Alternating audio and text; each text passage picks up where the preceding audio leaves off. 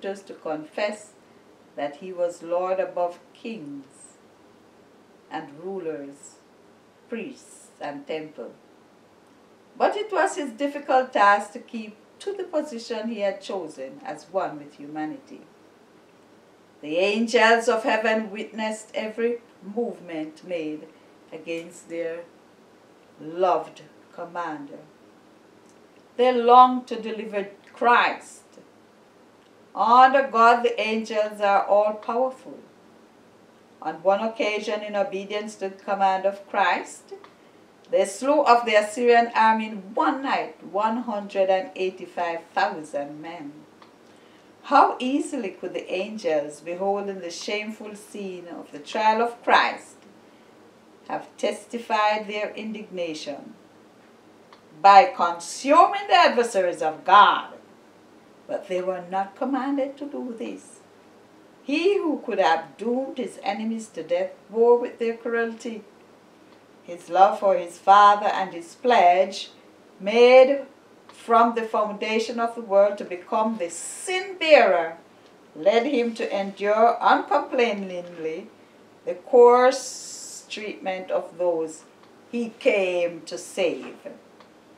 It was part of his mission to bear in his humanity all the taunts and abuse that men could heap upon him. The only hope of humanity was in the submission of Christ to all that he could endure from the hands and hearts of men. All right. He bore a lot. All right, let's go back to the great controversy, time of trouble, and look at there's one part here in the desire pages that we must get to, and we'll do that next time. But now, as we wrap up for tonight, Jacob's night of anguish when he wrestled in prayer for deliverance from the hand of Esau. Now, a lot of time we browse over these things in a superficial manner. But I want to show you the consistency and what we are looking at.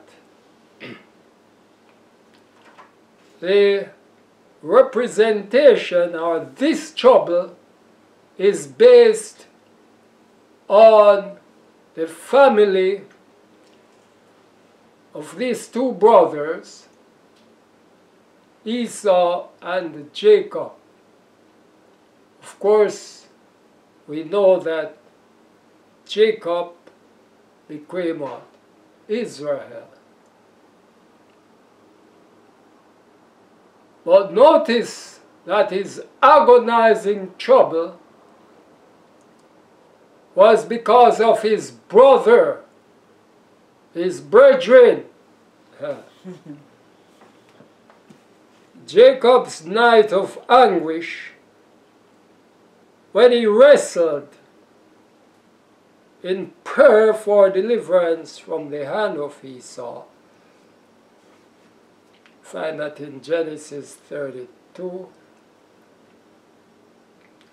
Represents the experience of God's people in the time of trouble because of the deception practiced to secure his father's blessing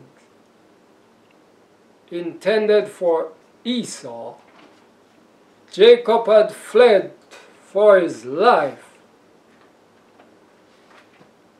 alarmed by his brother's deadly threats. After remaining for many years an exile, he had set out at God's command to return with his wives and children, his flocks and herds. to his native country. On reaching the borders of the land, he was filled with terror by the tidings of Esau's approach at the head of a band of warriors, doubtless bent upon revenge. Jacob's company, unarmed and defenseless, seemed about to fall helpless victims of violence and slaughter. And to the burden of anxiety, fear was added to the crushing weight of self-reproach. For it was his own sin that had brought this danger. His only hope was in the mercy of God. His only defense must be prayer. Yet he leaves nothing undone on his own part to atone for the wrong to his brother and to avert this threatened danger. So should the followers of Christ, as they approach the time of trouble, make every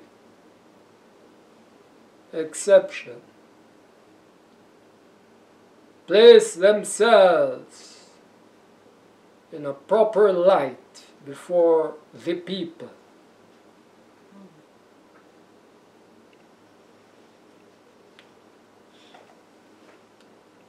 To disarm prejudice and to avert the danger which threatens liberty of conscience.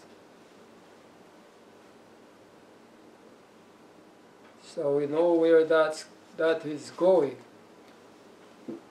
And as I said earlier, liberty of conscience. God's people will be forced to worship the beast. You see how the beast, they're all tied in. Oh yes, the beast. That's why we must understand the beast. From the tip of the horns to the tip of the claws or to the tip of the hooves. We must understand the beast. So let's sum up what we have looked at tonight. As we are preparing, as we are traveling down to the root of this trouble. We have familiarized ourselves with some of the trouble that Christ faced in his days, and by whom the trouble was wrought. We have looked at the description regarding God's people, and we notice that the focus is on Jacob, Jacob's time of trouble. All right?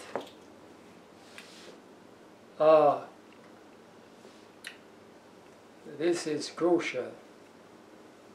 And this is very important to understand. As of tonight, don't take for granted that because you know of the Sunday law, you know of the Sunday law that the Sunday, and everywhere you see that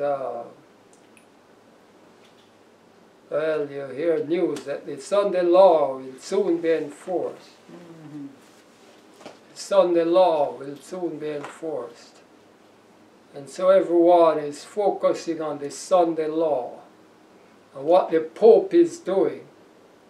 God's church needs to look at the root of the trouble, because if your focus is on the Sunday law, you might well have been deceived already, if that's all you're looking at. Looking at the top of the tree and miss what is happening at the root is a great deception, is darkness and gross darkness coming on God's people. Don't be distracted. And so follow us, and we will lead you where the light is shining brightly. Because a lot of things are fuzzy. A lot of things are fuzzy to God's people. And that's why you see the excitement when somebody say, oh, Sunday law, oh, whoo, the crowd is gone there. God's church must be aware of what is happening and know God is going to equip His people during the time of trouble. God will equip His people during this great time of trouble. Remember, we have what is called a great and dreadful day. Great for God's people, but dreadful for the wicked. And all of that we should understand, because that is going to set the stage of how we relate to the time of trouble. Alright, so let's sing a song. I don't see my jottings, but if you have one, I will sing. Yeah, let's sing from the hymnal as we close. Let's sing 617. We are living, we are dwelling in the grand and awful time, in an age of ages telling, to be living is sublime.